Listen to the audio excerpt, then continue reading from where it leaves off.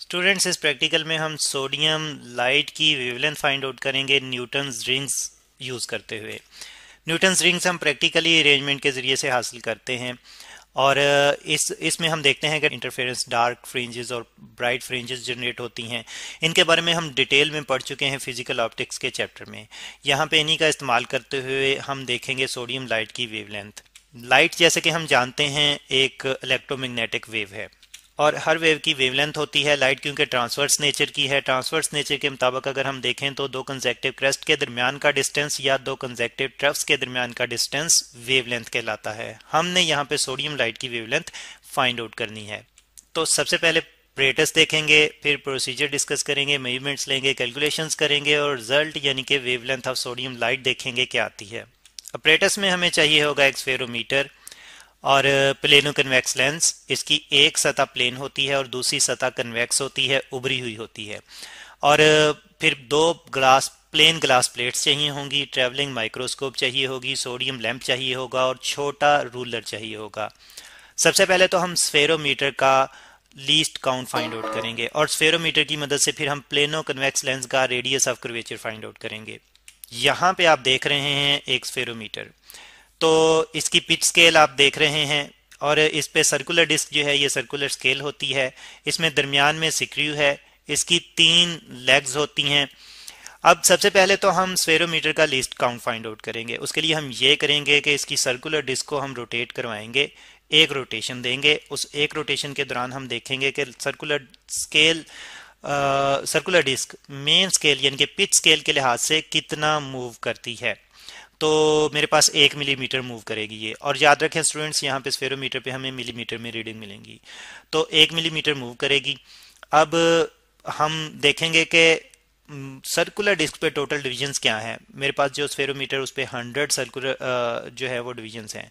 तो 1 मिलीमीटर जो pitch scale reading I है उसको डिवाइड करेंगे 100 पे, तो हमें लीस्ट काउंट मिल जाएगा 0.01 मिलीमीटर। यहाँ पे आप देख रहे हैं मैंने नोट कर लिया है। अब इसके बाद स्फेरोमीटर की लेग्स के दरमियान का डिस्टेंस देखेंगे।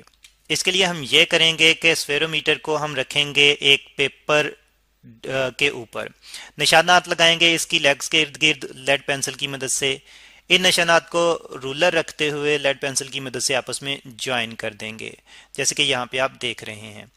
और ज्वाइन करने के बाद फिर हम इनको निशान मार्क कर देंगे, यानी कि इनको लेबल कर देंगे। तो मैंने लेबल किया इनको ए, बी और सी से। तो अब हम ए से बी का डिस्टेंस, बी से सी का डिस्टेंस और सी से ए का डिस्टेंस रूलर की मदद से चेक करेंगे। मेरे पास जो डिस्टेंस आया वो A B distance 4 centimetre, A C distance भी उतना ही है और बी सी डिस्टेंस भी उतना ही है। अब इस डिस्टेंस को इस्तेमाल करते हुए हम मीन डिस्टेंस फाइंड आउट करेंगे लेग्स के दरमियान का। तो ये तीनों डिस्टेंसेस को एडअप करेंगे और 3 पे डिवाइड कर देंगे।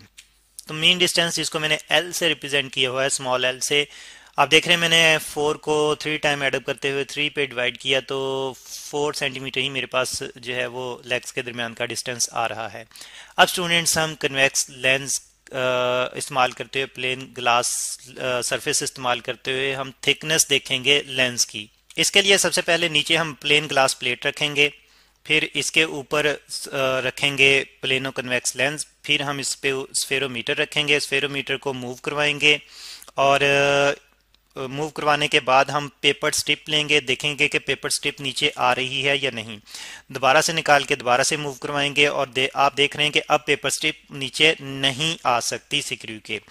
तो स्टूडेंट्स, एक बात याद रखें, पेपर बहुत ज़्यादा थिकनेस का इस्तेमाल नहीं करना पेपर स्ट्रिप। और दूसरी बात ये भी याद रखें कि स्क्रू को हमने बहुत ज़्यादा टाइटली लेंस पे मूव नहीं करवाना, यानी कि जस्ट जब स्क्रू टच करने लग जाए और उसका हमें पता चलेगा कि पेपर स्ट्रिप जब उसके नीचे इंसर्ट नहीं हो रही, तो तब हमने स्क्रू को मजीद मूव नहीं करवाना, वरना लेंस पे स्क्रैच पड़ जाएंगे और ख़राब हो जाएगा। तो बहरहाल जब हमने देखा कि स्क्रू जो है वो टच कर रहा है कन्वेक्स लेंस की, प्लेनो कन्वेक्स लेंस की सरफेस को, और एक बात याद रखें कि हमने लेग्स इस तरह से एडजस्ट की हैं कि स्क्रू बिल्कुल लेंस के दरमियान में आ रहा है, उस वक़्त हमने पिच स्केल रीडिंग भी लेनी है और उसके साथ साथ सर्कुलर स्केल का डिवीजन देखना है जो कि कंसीड कर रहा हो पिच स्केल के किसी भी डिवीजन के साथ। मेन स्केल पे मेरे पास जीरो के बाद अगला डिवीजन नहीं आ रहा, तो फिर जीरो ही मैंने नोट किया है मिलीमीटर में। और सर्कुलर स्केल पे फिफ्थ डिवीजन जो था वो सर्कुलर स्केल का मैच कर रहा था मेन स्केल के डिवीजन्स के साथ, तो मैंने यहाँ पे लिख दिया। इन रीडिंग्स को इस्तेमाल करते हुए मैं टोटल कन्वेक्स सरफेस रीडिंग निकालूंगा।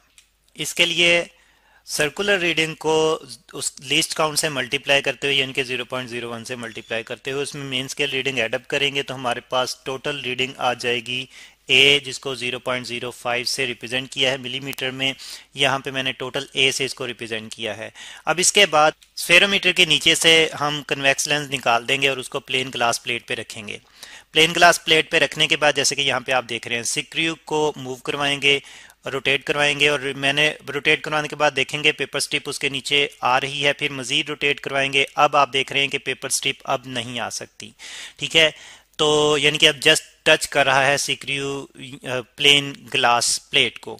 इसके बाद हम रीडिंग्स नोट करेंगे। मेन स्केल पे देखेंगे कि मेन स्केल के मुताबिक सर्कुलर स्केल कितना मूव हुई है नीचे की तरफ, तो जो जितनी डिवीजन्स आएंगी वो नोट करेंगे। मेरे पास मेन स्केल के लिहाज से 2 डिवीजन सर्कुलर स्केल नीचे की तरफ रोटेट की। फिर उसके बाद सर्कुलर स्केल डिवीजन्स में देखेंगे कि कौन सा डिवीजन मेन स्केल को कोइंसाइड कर रहा है। तो मैंने देखा कि 60 का डिवीजन जो है सर्कुलर स्केल पे 60 का डिवीजन मेन स्केल के सामने आ रहा है। अब देख रहे हैं मैंने यहाँ पे रीडिंग्स नोट कर ली हैं प्लेन ग्लास प्लेट के लिए। तो यानी कि मिरर निकाल दिया, सॉरी लेंस निकाल दिया था हमने, और अब प्लेन ग्लास प्लेट के लिहाज से देखा था रीडिंग को। और टोटल रीडिंग फाइंड आउट करेंगे, उसी तरह से कैलकुलेट करेंगे। सर्कुलर रीडिंग को लीस्ट काउंट से मल्टीप्लाई करते हुए उसमें मेन रीडिंग एडअप करेंगे, मेन स्केल रीडिंग। तो हमारे पास टोटल रीडिंग बी जो है वो 2.60 आ रही है। अब स्टूडेंट्स ये टोटल रीडिंग बी जो आ रही है इसमें से रीडिंग ए माइनस करेंगे तो हमें लेंस की थिकनेस मिल जाएगी। तो टोटल बी 2.60 में से माइनस किया टोटल ए 0.05 को 2 को, तो 2.55 मेरे पास थिकनेस आ रही है लेंस की। 3 दफ़ा इसी तरह से, सॉरी 2 दफ़ा मजीद इसी तरह से रीडिंग्स लेंगे और थिकनेस देखेंगे लेंस की। तो 3 रीडिंग्स जो थिकनेस की हमारे पास आई उनको हमने एडअप करते हुए 3 पे डिवाइड करते हुए मीन थिकनेस जिसको मैं एच से रिप्रेजेंट कर रहा हूँ फाइंड आउट कर ली है। इसको मैंने सेंटीमीटर में कन्वर्ट करने के लिए 10 से डिवाइड किया तो मेरे पास सेंटीमीटर में एच की वैल्यू 0.255 सेंटीमीटर आ रही है। अब एच की ये वैल्यू और एल की ये वैल्यू यूज़ करते हुए हम radius of curvature find out करेंगे। रेडियस ऑफ कर्वेचर जिसको मैं कैपिटल आर से रिप्रेजेंट कर रहा हूँ उसको फाइंड आउट करने का फॉर्मूला है हमारे पास L square divide by 6h plus h bye 2। तो एल और एच की वैल्यूज इस्तेमाल करते हुए फार्मूले में पुट करेंगे और आर फाइंड आउट करेंगे radius of curvature of lens. आप देख रहे हैं वैल्यूज पुट करते हुए मैंने सॉल्व किया, मेरे पास रेडियस ऑफ कर्वेचर 10.6 सेंटीमीटर आ रहा है वैल्यूज कैलकुलेशन के बाद और राउंड ऑफ करने के बाद। अब हम सोडियम लाइट की मदद से न्यूट्रॉन रिंग्स बनाएंगे और वेवलेंथ देखेंगे सोडियम लाइट की। तो आप देख रहे हैं जो प्लेन ग्लास प्लेट है इसको हम किसी डार्क सरफेस के ऊपर यानी कि कोई कपड़े का पीस ले सकते हैं या ब्लैक पेपर ले सकते हैं, उसके ऊपर हम रखेंगे। और एक ग्लास प्लेट हमने ली है, इसको यहाँ पे आप देख रहे हैं यहाँ पे रखा हमने, और इसके ऊपर हम प्लेनो कन्वेक्स लेंस इस तरह से रखेंगे कि उसकी कन्वेक्स सरफेस नीचे की तरफ होगी और प्लेन सरफेस ऊपर की तरफ। अब इसको मिरर के जो ट्रेवलिंग माइक्रोस्कोप है उसके नीचे इस तरह से रखेंगे कि उस ऊपर हम जो दूसरी प्लेन ग्लास प्लेट थी उसको हम 45 के एंगल पर स्टैंड के साथ एडजस्ट करते हुए लगा देंगे। आप देख रहे हैं यहाँ पे पहली ग्लास प्लेट उसके ऊपर प्लेनो कन्वेक्स लेंस और यहाँ पे वो ग्लास प्लेट दूसरी रखी हुई है जो 45 पे हमने एडजस्ट की है। इसके ऊपर यहाँ पे ऑब्जेक्टिव है ट्रेवलिंग माइक्रोस्कोप का। ये सारी अरेंजमेंट यहाँ पे आप क्लियरली देख सकते हैं। ये प्लेन ग्लास प्लेट है, ये प्लेनो कन्वेक्स लेंस है, इसकी कन्वेक्स सरफेस नीचे की तरफ है। ये दूसरी ग्लास प्लेट है जिसको 45 के एंगल पर यहाँ पे स्टैंड में एडजस्ट किया है हमने। ये ट्रेवलिंग माइक्रोस्कोप का ऑब्जेक्टिव है। अब इस तरफ जो है वो यहाँ पे आपको नजर आ रहा होगा वे लैंप जिसमें से लाइट जो है वो निकल रही है, इस तरफ आ रही है सोडियम लैंप। ये अरेंजमेंट करने के बाद आप देख रहे हैं हम माइक्रोस्कोप के आई पीस से देखेंगे हमें डार्क और ब्राइट फ्रिंजेस नजर आएंगी सर्कुलर फॉर्म में। दरमियान वाली जो फ्रिंज है वो डार्क है, उसको जीरो कंसीडर करते हुए और माइक्रोस्कोप के आई पीस के अंदर लगा हुआ क्रॉस जो है, क्रॉस वायर्स जो हैं वो बिल्कुल सेंटर में एडजस्ट करते हुए हम ट्रेवलिंग माइक्रोस्कोप को मूव करवाएंगे। उसकी सर्कुलर जो पिच है यानी कि सर्कुलर नट जो है उसको मूव करवाते हुए पहले लेफ्ट डायरेक्शन में, और साथ ही हम नंबर ऑफ फ्रिंजेस भी काउंट करेंगे। आप देख रहे हैं 1 2 3 4 5 6 7 8 9 और उसके बाद 10 तक हमने चेक किया। अब इसके बाद हम ट्रेवलिंग माइक्रोस्कोप पे रीडिंग देखेंगे। आप देख रहे हैं ये सर्कुलर स्केल है और एक मेन स्केल भी है। सबसे पहले ये मेन स्केल रीडिंग हम देखेंगे। तो मेन स्केल रीडिंग हमारे पास आ रही है 4.7 और ये सेंटीमीटर में आएगी। और इसमें यहाँ पे देख रहे हैं कि यहाँ पे एक ऊपर जो है वो हमारे पास स्केल लगी हुई है जिसपे सिर्फ जीरो लिखा हुआ है।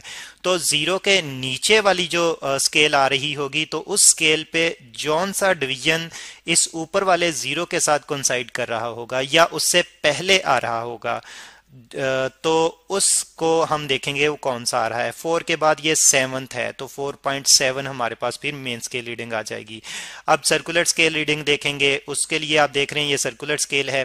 तो इसके लिए हम देखेंगे कि ये वाली लाइन जो है इसके साथ या इसके करीब करीब कौन सा डिवीजन जो है वो एग्जैक्टली इसके करीब या इसके साथ मैच कर रहा है। 57th है तो ये हमारे पास ट्रेवलिंग माइक्रोस्कोप की सर्कुलर स्केल रीडिंग आ जाएगी।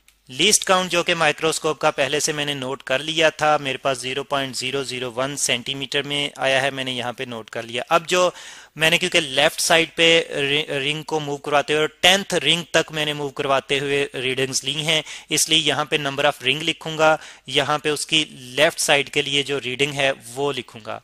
तो लेफ्ट रीडिंग के लिए मेन स्केल रीडिंग के साथ एडअप करेंगे सर्कुलर रीडिंग को लीस्ट काउंट के साथ मल्टीप्लाई करते हुए। जब मैंने एडअप किया सर्कुलर रीडिंग को लीस्ट काउंट से मल्टीप्लाई करने के बाद मेन स्केल रीडिंग से मेरे पास लेफ्ट रीडिंग 4.757 आ रही है।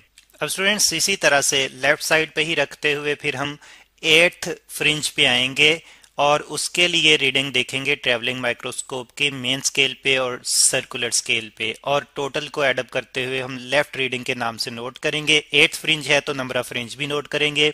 अब देख रहे हैं 8th फ्रिंज को मैंने फ्रिंज नंबर n से रिप्रेजेंट करते हुए यहाँ पे लिखा है और उसकी लेफ्ट रीडिंग यहाँ पे लिखी है। इसी तरह से फिर 6th 4th को भी जो है वो नोट करते हुए लिखेंगे। अच्छा, इस रीडिंग को मैं यहाँ पे नीचे वाले पे लिख देता हूँ। 10 वाली जो m है इसको मैं m ही रखूंगा, यानी कि m के लिए मेरे पास वैल्यू 10 की ही रहेगी और इसके लिए रीडिंग यही आएंगी जो पहले मैं ले चुका हूँ। जब हमने लेफ्ट की रीडिंग्स फाइंड आउट कर ली 4 फ्रिंजेस की, 10 8 6 और 4, फिर उसके बाद इन्हीं फ्रिंजेस की रीडिंग राइट साइड पे भी चेक करेंगे। ट्रेवलिंग जो हमारे पास डार्क फ्रिंज दरमियान वाली है उसके राइट साइड पे जाते हुए फिर हम उसी तरह से 4th 6th और 8th और 10th फ्रिंज की भी रीडिंग्स लेंगे। आप देख रहे हैं मैंने लेफ्ट और राइट रीडिंग्स नोट कर ली हैं। m फ्रिंज जो है वो मैंने 10th ही ली है, जबकि n फ्रिंज जो है वो फिर 8 6 4 ली हैं। आप इनके अलावा भी कोई और नंबर की फ्रिंजेस भी ले सकते हैं। एक बात याद रखें, हर डार्क फ्रिंज के बाद अगली ब्राइट फ्रिंज ऑड होगी, अगली डार्क फ्रिंज इवन होगी, यानी कि दरमियान वाली 0, पहली ब्राइट 1, फिर अगली ये डार्क 2, फिर अगली ब्राइट 3, फिर अगली डार्क 4, फिर अगली ब्राइट 5, फिर अगली डार्क 6। तो इस तरह से काउंटिंग करनी है। अब जो हमने रीडिंग्स नोट की हैं इनकी मदद से हम डायमीटर फाइंड आउट करेंगे फ्रिंजेस का, लेफ्ट रीडिंग में से राइट रीडिंग माइनस करते हुए। आप देख रहे हैं 10th फ्रिंज के लिए जिसको m से रिप्रेजेंट कर रहा हूं, मैंने उसकी लेफ्ट रीडिंग में से राइट रीडिंग माइनस की है, तो डायमीटर मेरे पास 0.283 सेंटीमीटर में आ रहा है, मैंने यहाँ नोट कर लिया। इसी तरह से बाकी फ्रिंजेस के लिए भी डायमीटर नोट करूंगा, उनकी लेफ्ट में से उनकी राइट रीडिंग माइनस करते हुए। डायमीटर की वैल्यूज मैंने निकाल ली हैं यहाँ पे 10th के लिए और यहाँ पे 8 6 और 4 के फ्रिंजेस के लिए। अब स्टूडेंट्स ये वाला फार्मूला यूज करते हुए मैं वेवलेंथ फाइंड आउट करूंगा। इसमें dm जो है ये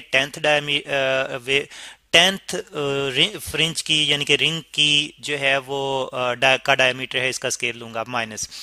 dn जो है ये बारी बारी में 8 6 और 4 के डायमीटर्स लूंगा और उनका स्केल लूंगा। फिर इसी तरह से m 10th ही रखूंगा और बारी बारी n जो है वो 8, 6 और 4 लेते हुए यहाँ पे पुट करूंगा। r जो है ये radius of curvature of lens होगा। आप देख रहे हैं पहले मैंने 10th और 8th के डायमीटर्स और उन्हीं के नंबर्स लेते हुए मैंने फार्मूले में पुट करते हुए आर की वैल्यू पुट करते हुए सॉल्व किया। मेरे पास वेवलेंथ की वैल्यू ये आ रही है, इसको मैं नोट करूंगा यहाँ पे। फिर इसी तरह से 8 की जगह 10 की जगह वैल्यूज वही रखूंगा, 8 की जगह 6 और फिर से उसके बाद 4 जो है वो मैं रिप्लेस करते हुए उनके लिए भी वेवलेंथ की वैल्यू चेक करूंगा। तो आप देख रहे हैं वेवलेंथ की 3 वैल्यूज यहाँ पे हमारे पास आ गई हैं। एवरेज फाइंड आउट करने के लिए तीनों वैल्यूज को एड अप करते हुए 3 पे डिवाइड किया। पावर 10 की जो है सेम है इसलिए कॉमन ले ली, तो हमारे पास एवरेज वेवलेंथ आ रही है 5.89 इंटू 10⁻⁵ सेंटीमीटर में। इसको हम नैनोमीटर में कन्वर्ट करेंगे। तो इसके लिए ये किया मैंने, डेसिमल को 2 पॉइंट राइट शिफ्ट किया, तो मेरे पास यहाँ पे 10 की पावर 2 पॉइंट नेगेटिव में चली गई, यानी कि 10 की पावर -7 में आ गई। सेंटीमीटर को कन्वर्ट किया मीटर में, तो 10 की पावर सेंटीमीटर जो है 10 की पावर -2 में आके मेरे पास मीटर में आ गया। -7 -2 को एडअप किया तो -9 आ गई 10 की पावर, और 10 की पावर -9 जो है नैनो के बराबर होती है, यानी कि नैनो पर इफेक्ट रिप्रेजेंट कर सकते हैं। तो स्टूडेंट्स इस तरह से हमारे पास सोडियम लाइट की वेवलेंथ आ रही है 589 नैनोमीटर। तो हमने न्यूटन्स रिंग्स यहाँ पे यूज करते हुए सोडियम लाइट की वेवलेंथ फाइंड आउट की।